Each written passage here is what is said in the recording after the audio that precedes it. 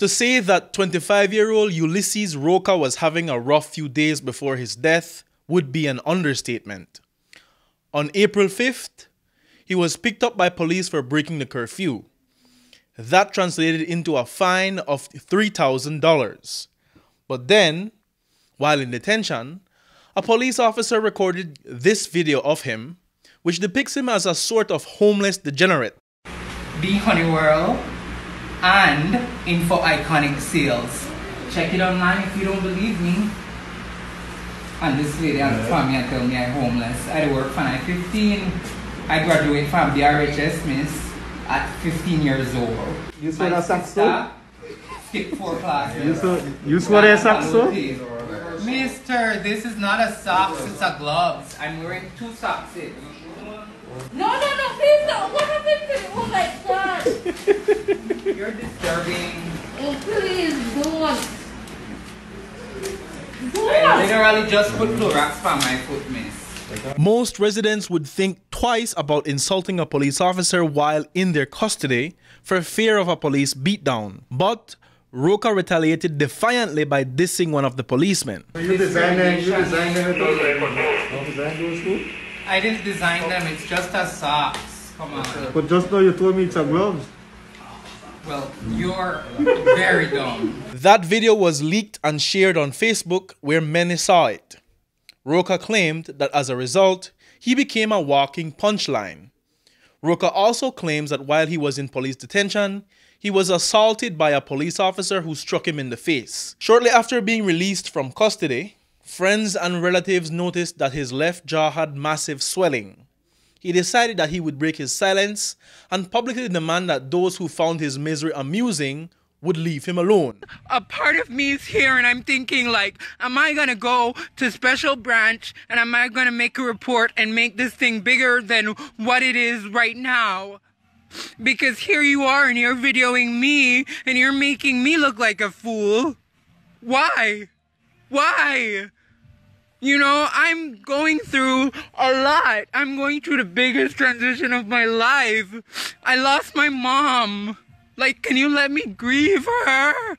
You don't see what I'm doing. You don't see my potential as an artist. Like, no, you're worried that I'm gay. Like, that's it.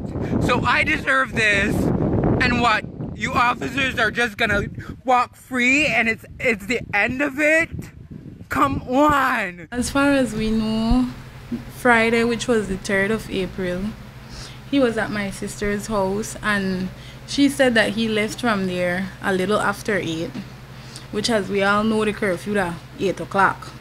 So he left from there and I guess the police picked him up and detained him. He had told my sister that with the beating that he already received at the station in Belize, on top of that, the officer hit him in the face with a machete. According to his family, he started facing medical distress from the injury to his face, which was compounded by his status as an HIV-positive patient.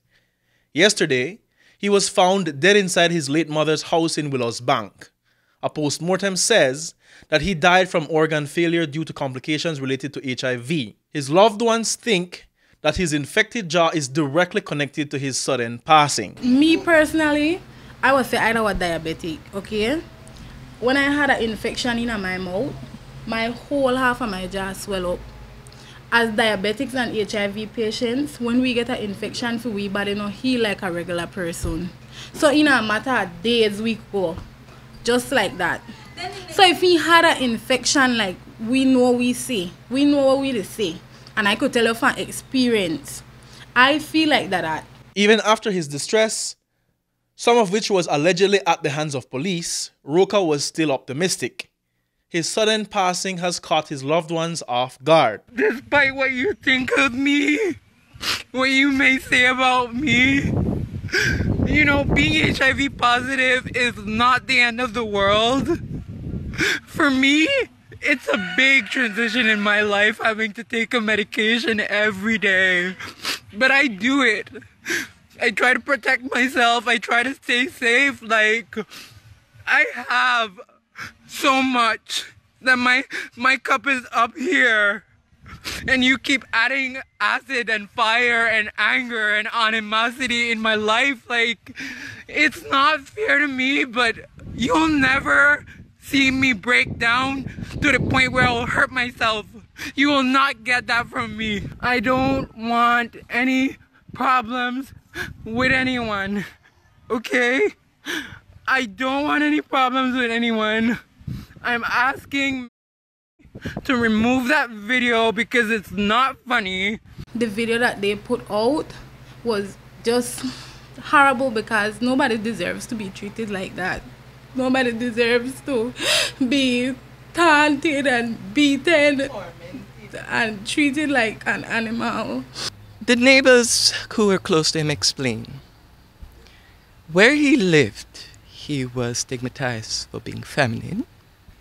Where he lived, his parents were not exactly mentally there. Where he lived, because of his dark skin, that did not help. And where he lived, he was poor.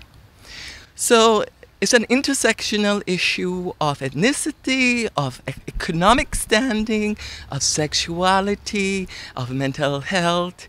And when you have so much thing against you, something has to go wrong badly. He died from a lack of empathy. Reporting for 7 News, Daniel Ortiz.